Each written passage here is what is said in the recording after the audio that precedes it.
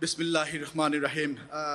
Honored dignitaries, learned sheikhs, sisters and brothers, Assalamu alaikum wa rahmatullahi wa barakatuh. It is indeed a great pleasure to be here to this year's Global Peace and Unity event. And thank you to Brother Muhammad Ali for inviting me and my members of my administration. I know many of you have come here today from a long way. So I'd like to welcome you to the East End of London, one of the most socially and culturally diverse places anywhere in the country, indeed the world, I will say, and an area I'm very proud to call my home. The title of this year's event is Freedom for All. And today I would like to reflect on democratic engagement and the role that it plays in helping to make people better off, empowering them and making them more free.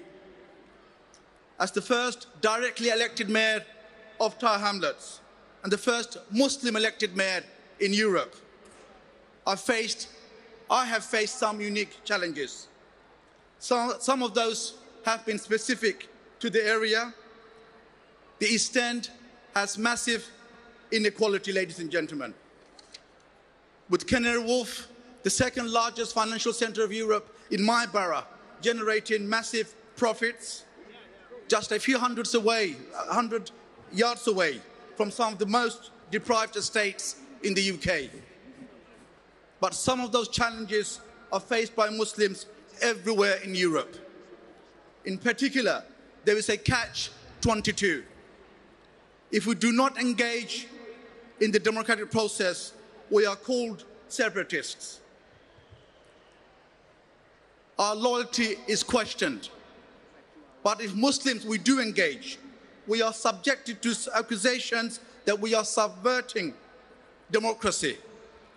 And I can confirm this from my own experience, that any Muslim trying to engage in politics will be subject to the worst kind of smears, innuendos, and dog whistle accusations.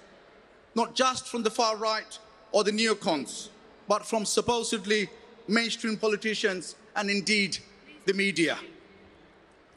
This can be at times disheartening, but it should not stop us. It should not stop us. In fact, it should make us more determined to engage in the mainstream process and ensure that our voices are heard, despite the many people who would silence and exclude us. Because the Muslims of Britain and Europe have a great deal to contribute, and we are here to stay. The values of solidarity, social justice, and collective action are strong in our communities. And as the world rebuilds after a global recession and the policies of austerity strain the very fabric of our society, those values are more important now than they were ever before. There are some amongst us who believe we should not engage on principle, and I would strongly disagree with them, but I'm not here to dissuade them from doing so. I'm talking above all to those who want to engage, but feel that little can be achieved by doing so. I know that the events of the last 13 years have made many Muslims feel powerless. But the truth is that a huge amount can be done in your communities, even while Islamophobia and suspicion are rife. Our ability to influence Britain's national policies may not be as strong as we would like them to be, but at a local level, we have a huge amount of power to change our communities for the good, ladies and gentlemen. In the time that I've been the mayor of Hamlets, we've built more homes than anywhere else in the country, and rehoused some 3,000 families from the overcrowded waiting list, and this is on record. We've helped a generation of young people stay in education by replacing the Education Maintenance Allowance axed by the government, and helped them to go to university despite increased tuition fees, with the mayor's higher education bursary of £1,500 per child. We've used the London living wage to lift hundreds of workers out of poverty pay And we've introduced free school meals for infants, ensuring thousands of children get at least one hot, nutritious meal each day. And we've helped the elderly by absorbing government cuts and keeping home care free, the only home care free provider in the country. Those policies, ladies and gentlemen, are just a taste of what we've done in our community with a budget of £1.2 billion. But they have this in common.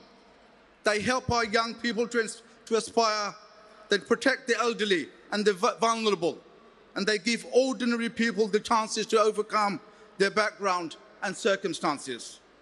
When we talk about freedom, I believe that the most fundamental freedom is to be free from inequality, free from indignity, free from the crushing cycles of deprivation, desperation, and need that blight the lives of far too many people in this country and across the world. We can't change those overnight, but by getting involved in our communities, by engaging with our democratic institutions, and by entering politics and public lives ourselves, we can help to shape a society that is much more free and more fairer. Thank you. Assalamu alaikum wa rahmatullahi wa barakatuh.